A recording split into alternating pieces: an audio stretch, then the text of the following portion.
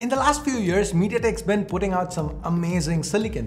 Whether it's the Dimensity 9000 Plus that got aces to for the first and only time so far, go MediaTek on their flagship gaming phone, or the Dimensity 8200 which set the benchmark for what a budget phone was able to do, or even the Dimensity 900 which was a highlight on pretty much every phone it was on, MediaTek have been doing really well. But now we have the Dimensity 7050, and this is not really good.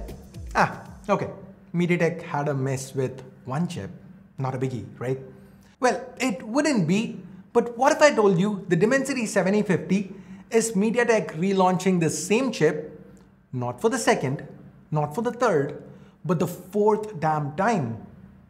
Hey guys, my name's Ash, you're watching C4E Tech, and let's talk Dimensity 7050 today. Now, if you've been following the Indian mobile scene, I'm sure you'd have seen this. Experience the power with India's first MediaTek Dimensity 7050 processor. Or if you've been keeping up with Chinese launches, you'd have definitely seen that budget Realme phone, you know, the one that kind of sort of looks like the Find X6 Pro. Yeah, the Realme 11 Pro Plus. I'm sure you'd have seen that.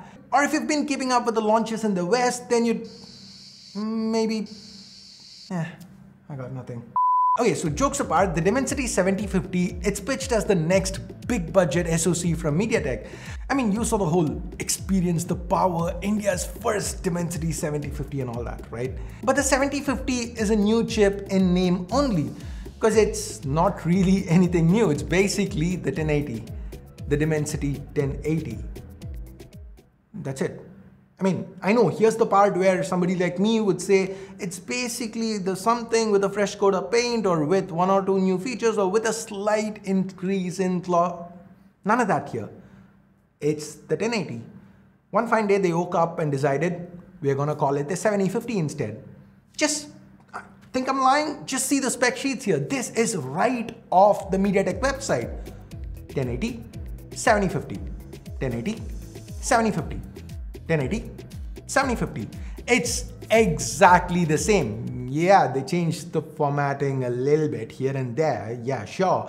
But the actual things that matter, the core split up, the clock speeds, the GPU, camera support, display, I mean, it's all the same. Now, this wouldn't be a big deal if that was it, if I didn't go deeper.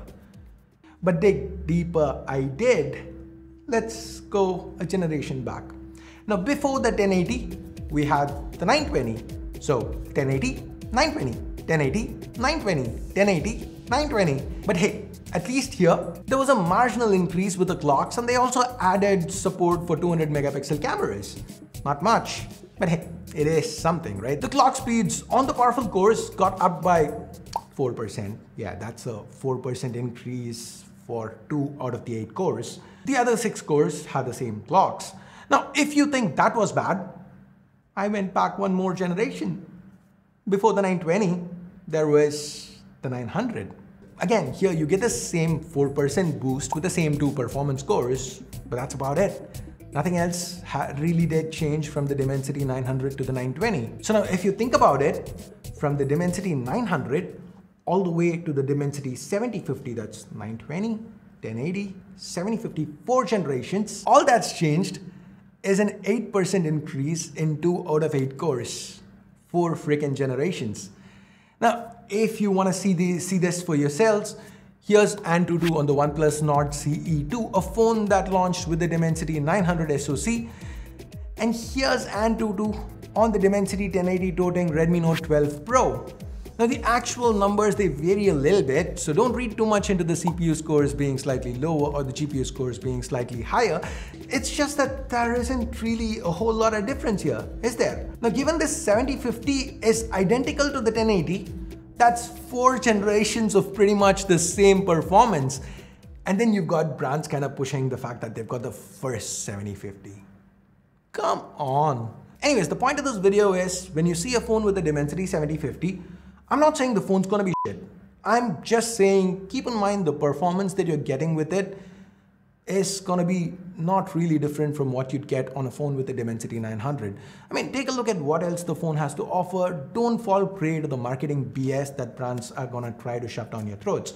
Because the 7050 is definitely not is definitely not 6,150 better than a Dimensity 900. Anyways, that's about it for this video. Guys, before you go, a little bit of real talk. When I do videos like these, ones that aren't exactly brand friendly, when I do videos like these, brands don't tend to like it for some strange reason.